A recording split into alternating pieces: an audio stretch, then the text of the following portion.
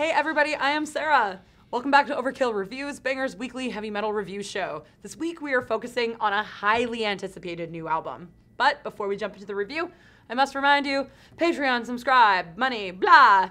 Okay, let's go. Today I am reviewing a release that probably has the most hype out of any traditional heavy metal album this year.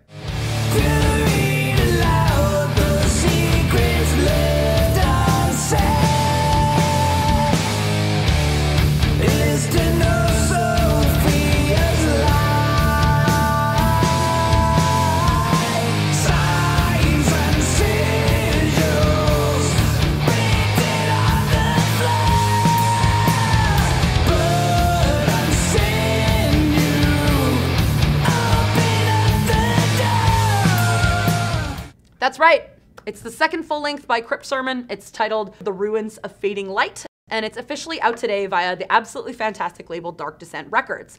And before we jump into the review, we'd like to give them a quick shout out because this awesome label is celebrating their 10-year anniversary this year, and they have released a slew of awesome records in the past decade, including the album that we're about to review. So you can head to the link in the video description to take advantage of their anniversary sale, which runs from September 12th to September 22nd. All right, let's talk about a release that's been hyped up hardcore by the majority of reviewers. But first, some context. Crypt Sermon formed in 2013 in Philadelphia, Pennsylvania, and they released their very promising debut, Demo 2013, that same year.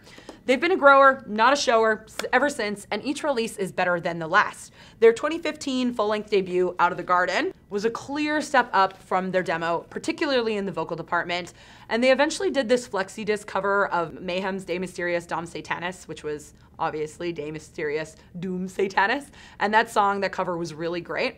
And while the debut hinted at great things, the hype for this new album is really reaching a fever pitch. Nearly a month before release, my social media feed was full of links saying it was truly spectacular, and that type of constant coverage can really impact your expectations of a release. So, are the reviews true? Is this one of the best epic doom albums of the past 25 years? Let's find out. Hands down, the best part of this album is the songwriting. The song structures are excellent, the vocals accentuate the riffs, and the samples help tell a cohesive story, and hell, the guitar work is fantastic. And the fact that the guitar work is fantastic should come as no surprise given that Steve Johnson, J-A-N-S-S-O-N, is the guitarist.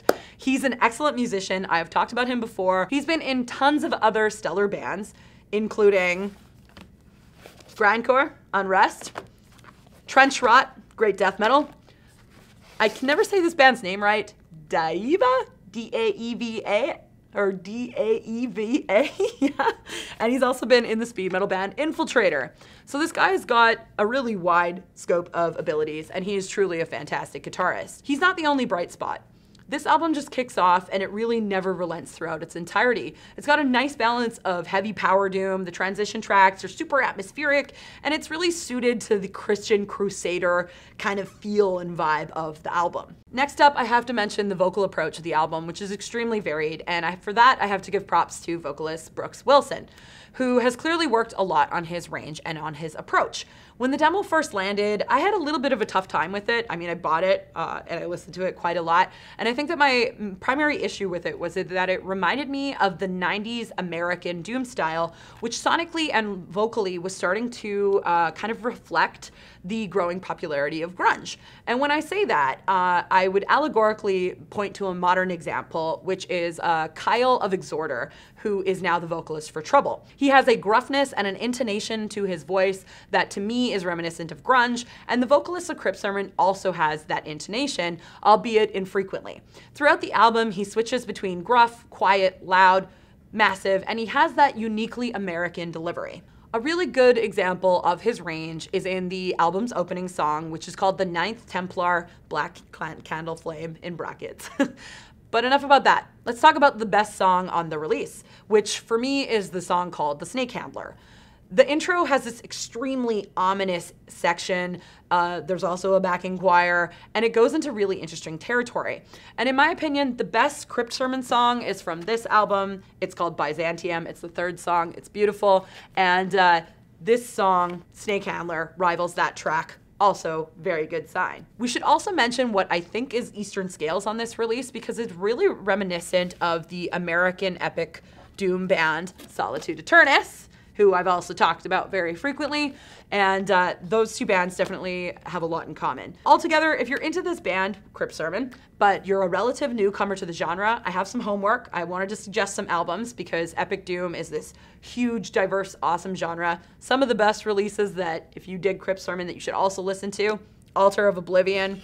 This album is so good. The newest release by Solstice, Gates of Slumber's Conqueror, and of course, a Canadian inclusion with Funeral Circle. So let's talk about the worst parts now.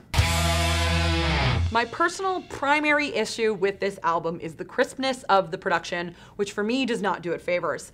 A dude that I've talked about a lot lately, Arthur Rizek, was behind the controls. He was also behind the controls for the debut. And while I'm sure that the way that they produced this album was an artistic choice that the band and he actively decided on, it ended up sounding almost too cold and sharp for my liking. It was the same with the vocal effects. There are spots where they almost sound, not clipped, but like the crispness and the effects just ended up sounding a little bit odd to these ears. And obviously, I prefer warmer, more organic production, more old school, but that doesn't mean that the album itself is bad. That's just a personal preference thing. And I understand why they went into that direction, because to me it was reminiscent of the production on the new Candlemass. It sounds modern. I think that that was intentional because, you know, this band does have the opportunity to break out the same way that Camus and Paul Bearer did, so I get it. It's not necessarily a bad thing, it's just not my thing. So where does that leave us? Is this the best Epic Doom album of the last 25 years? Short answer, no, this isn't the best Epic Doom album of 25 years. And to declare that the day an album comes out to me is silly. Like, give an album some time and space to breathe, and maybe in a year or 2 years we can definitely make that proclamation. I get it. A lot of magazine reviewers, they want to help break the next big band, but sometimes those statements end up sounding kind of overzealous, and for somebody who is deeply, deeply invested in the Epic Doom genre, that to me was kind of a bit of a deterrent for taking a release seriously. And I think that I've seen that criticism leveled at tons of bands. When something gets a huge, huge amount of hype, it can mean that people end up being like, oh, do I want to listen to this? It seems a little bit silly. But it's not like the band dictated that response. It's, they don't choose how that response is dictated. And let's be honest, if that was your fucking band that was being called the best thing of 25 years, you'd probably be stoked. But if it's not, then you get butthurt, right? So that's a weakness that the metal scene tends to have. So, personally, I think that Ruins of the Fading Light is definitely the best Crypt Sermon album that they've released yet. It's going to be on the vast majority of Best of 2019 lists, and deservedly so. And it's deserving of the attention that it's getting. Although the production isn't a big win for me personally, the record ends up sounding so big, and it's like the hugeness of the album sounds proportionate to the response that it is receiving. So these are all very good things. I think that Crypt Sermon is on the cusp of a breakout, and this album is going to push them into that direction. So for all those reasons, this is getting 4 skulls out of 5 here on Overkill Reviews. Now for the shoutout. It's funny because we did a great Epic Doom album today, but there's another Epic Doom album I would have loved to have given a full review to. That's because the brand new album by Capilla Ardente, which is called The Siege, which is out now via High Roller Records, is the best Epic Doom album of 2019, in my opinion. It features both Claudio and Philippe of Procession. Procession is this fantastic Swedish-Chilean Epic Doom band.